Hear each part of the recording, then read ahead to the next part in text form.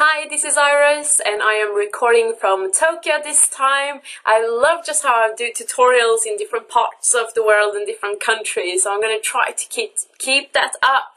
However, that also means you need to suffer through really bad audio, as I'm using the audio on my laptop, which isn't perfect, but I'll try to edit out as much noise as possible. Now and then you're going to hear a train driving by, and I'll be quiet and I'll probably have to cut the video to cut out the sound from the train. We've rented a house in Noborito and it's next to the train, so the train goes every half an hour or something, so hopefully I timed it correctly.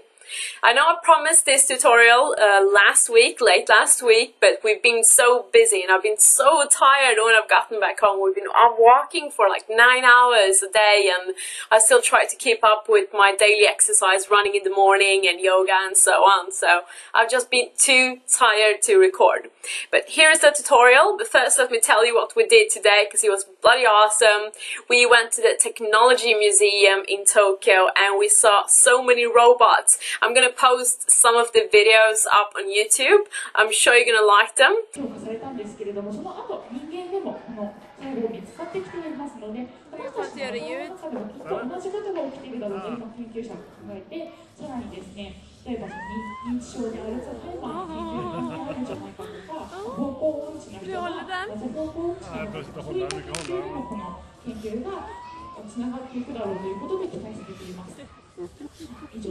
Vill du hålla den, Jonas?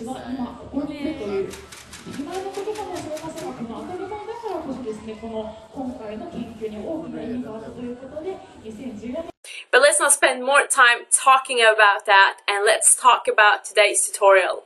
Now, when we went to the Shibuya crossing, it's a massive crossing and you can have thousands of people crossing at the same time during the most busy hour. So we decided to go there and take some photos. I decided to try something I've never tried before, and that is to create a time-lapse. A time-lapse is when you take photos with set interval of a long period of time and then you put them together and you're supposed to get this awesome video. I love photography and I haven't done that before, so I decided to do that with my phone, which is is it really a phone? The massive Nokia 1520, which I really love. So I tried it for the first time, the result wasn't perfect, and of course I wanted to create a time-lapse. I did one in Premiere first, which is a video editing program, really advanced one, really good. And then I decided to, you know what, I want to do this in C#. So I'm going to show you how to do that. Don't judge me on the end result, because the photos they should have been taken at night. It would have been better. We didn't do it during rush hour because we did it on a weekend when people aren't working. Well, actually, I think they're working on Saturdays, but we were there on Sunday anyway. So I'm going to show you how to do that, walk you through it step by step. As always with demo applications, we're going to keep it very basic, so make sure that when you if you were to use this in a production application, of course you want to make sure that you have guard clauses. You probably want to have quite a bit of test. The application I'm working on is test driven, so I've got plenty of tests and you have to mock away some of the things, and I might do a separate tutorial on that, but I want to get you started, so I want to show you this really cool stuff. So that's exactly what we're going to do today. So I hope you're ready. I am full of energy, so let's code. I was going to say let's have some fun, but maybe you don't like coding, I don't know. I sure as hell do. Pardon my French. Let's get started. Now, pardon me for recording this in Windows 10 and also in Visual Studio 2014 CTP.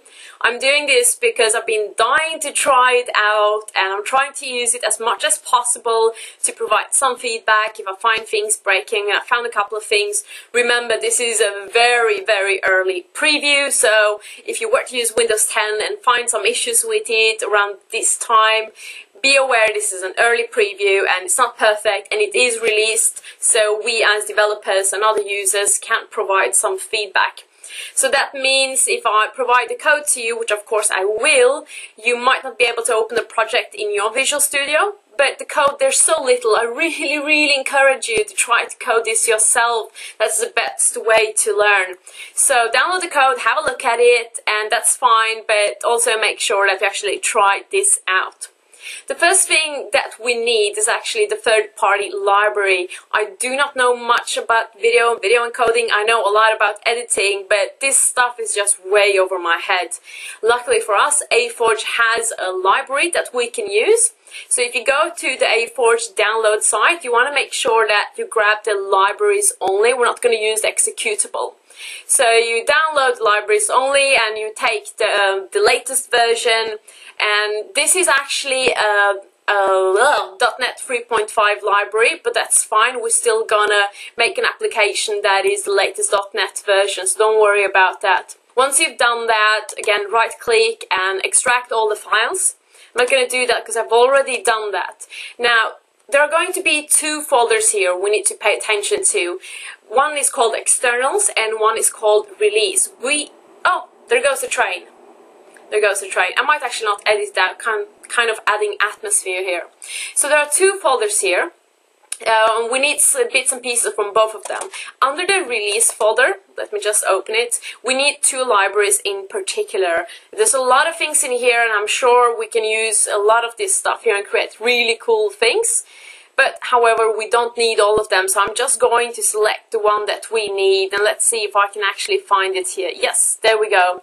So we need these two libraries. We need the video DLL and also the one below it. And just remember that we're going to add a reference to the one below, but we don't need to add a reference to the AForge, just the video DLL. Actually, the trains seem to run a bit more frequent than every half an hour, so you just have to deal with it.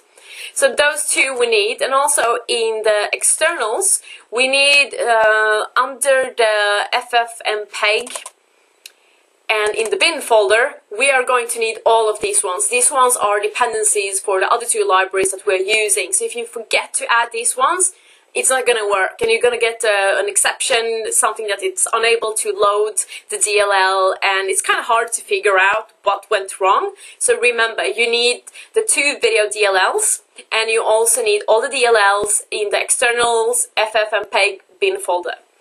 Now you want to add those to your project and make sure that they are copied to the output directory. Or you can just copy them over and put them in the output directory. I would recommend, of course, that you pull them in your project and then set the output to copy always. I've already created up the application we're going to create. It's simply a console application, but we're going to keep it really simple. The one I'm working on is just an executable. You drag over a file, and if you provide it a file with a number in the name, it's going to assume there's a sequence, and it's going to go through all the files in that folder and then create a video from those files, assuming they're a supported format, an image format. We're going to keep it a little bit more simple than that.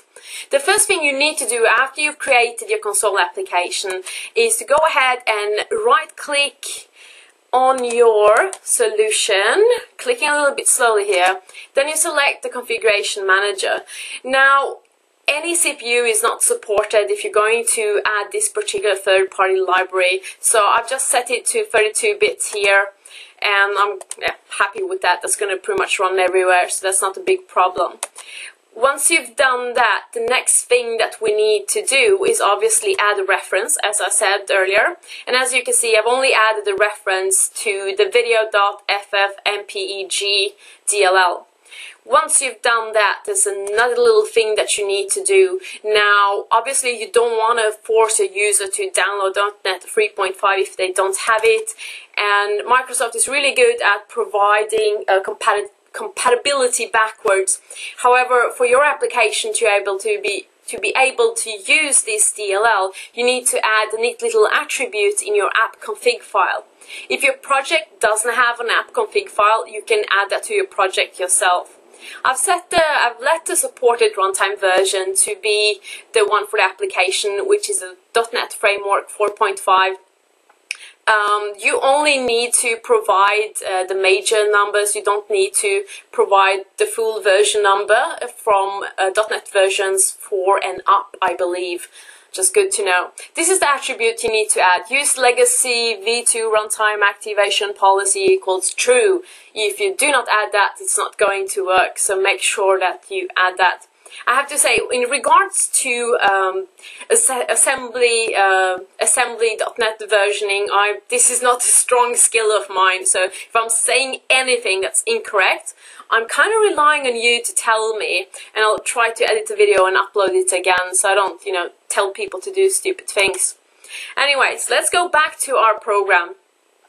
So the first thing I'm going to do is I'm going to provide the path for the images, and I'm going to show you the images here. As you can see, they all look very similar, and that's because it's a time-lapse. And I used PowerShell to give them the appropriate numbers. I'll write a separate blog post on how to do that. For now, I'm just going to assume that you're going to have images that are numbered from 0 and up, because I've kind of hard-coded stuff. So the first thing I've added here is just a constant with the base path, and this is also where I'm going to output the video. And I do happen to know that I have exactly 60 images, so I'm going to set the images count to 60. We're still not using the library, and this is where we start using the library itself. So let me just uncomment here once, and you can see what we are doing. And I thought it was going to take all the lines, but didn't do that, so let's like so, and there we go. Right, to be able to use the third-party library, you need to add a using statement for the DLL itself, and which is simple, the same name as the DLL itself, so make sure that you add that. If you have ReSharper, it will actually add it for you, which is quite neat. I do, however, I'm not using ReSharper anymore for my tutorials, so I try to avoid it, because sometimes people don't have a license and they're a bit confused when things happen automatically. When using a video file writer, you need to open the writer itself, and you start appending images to it after you define the video file that you want to create, and then you need to close it and also dispose of it. If I was to go to the video file writer, come on, go there. Oh, well, control click doesn't really work here, so I'm just going to try to F12 it. There we go. As you can see here, it has a dispose method, which means that we probably need to dispose it. And I did some profiling, trying out what happens if we were to not dispose. And the application ended up taking up 1.5 gigabytes of memory, and at some point you got a memory out of memory exception. So please, when I say make sure you dispose of objects, I am being dead serious. Please do that. So what the using statement does for us is just make sure that we're properly disposing of the object when it's finished with the code inside of it. And it's a really nice, neat way to make sure you're disposing of objects. So we have our video file writer, and there is also a reader if you want to read specific frames or whatever you want to do with the file. However, I'm focusing only on the writer in this tutorial. Once we've done that, we need to go ahead and open it. And I'm going to show you how that is done. So I am opening the video writer, and I'm also providing for it. Now this is too tiny for you to see, but I'm providing for it the details of the video file. I'm providing the path where I want the output to be, and I'm also providing the width and the height and the frame count, and also the type of video encoding, as well as the bit rate. Now, this is the numbers I've decided to go with. If you were to use smaller images, this is going to go a little bit faster. You're going to see that this application runs quite slowly, and the bottleneck is actually writing the frames themselves. So there's not too much optimization that you can do, as far as I know. If there is, please tell me, because this is so slow with just 60 images. Now, I've set the size to be the exact size as the images, and they have to be the same size. That's quite important to know. So if you have different size images, you need to, when you convert them to a bitmap, you need to make sure that you change the size so it fits. So we have our video writer, we opened it, and we know we're going to close it at some point. So the next thing we need to do is to loop through all the images. Usually you would just go through the folder and see how many images you have if you want to do the application I was talking about earlier. But this time, since I know I have 60 images, I've just hard-coded it because it's just a little bit easier. And also I'm doing everything in the entry point of the application, in the static void main. Of course, if you want to use this in production, you probably don't want to do it exactly like this. And because this takes time to run, after all, we're going through quite a few images and we're doing a few things with them, if it provided some graphical user interface, you want to make sure that you're not blocking the main UI thread. You want to make sure that you don't, the golden rule, do not touch the UI thread because there's only one, and you don't want to keep the user waiting because they're going to think the application crashed. So usually you want to provide some sort of feedback. You can time and kind of calculate how long it's going to take, and you can provide some sort of countdown so they know. Usually when we can see how long we have to wait, we're more okay with waiting. So the next thing we need to do once we have our loop is to go ahead and just simply grab each and one of the images. And of course I have a loop because that's how I figure out how to go through the sequence of images provided.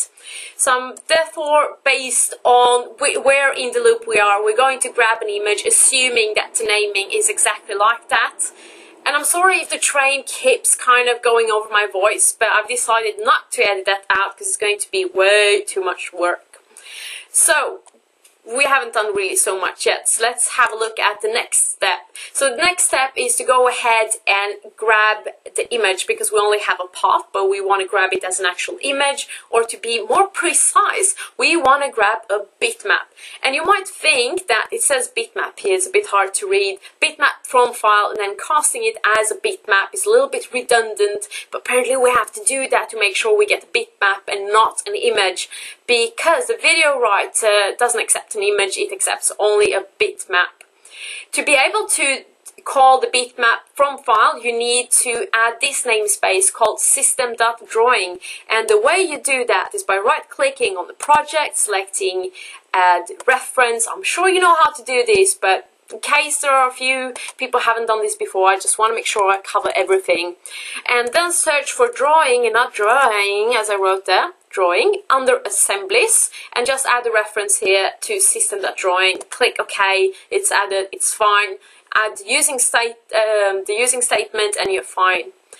So what we're doing now is we're going through the loop and we're getting an image, and we're using the loop to create the path name, the path for each of the images. We're grabbing them as a bitmap, and the next thing we need to do is make sure that we actually append them. And the way we do that is by using the write video frame method on the video writer. And then basically, actually this shouldn't be called image. I've called it image because we're provided images, but to be more precise, I should call it bitmap or something like that. But anyways, it works. I'm going to go ahead and run the application, and we're going to take another look at the result and see how that ended up. And this is all you need to write. It's quite neat.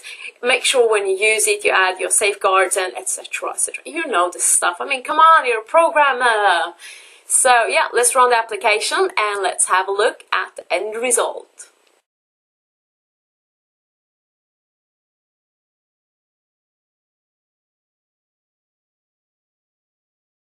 And that's it. Thank you so much for watching and for keeping up with my rambling if you managed to do that. I know I tend to talk really fast. If that bothers you, let me know. And me switching between American English, British English, and sometimes a little bit of Australian. I kind of live all over the place, and that's why I don't know what's wrong with me.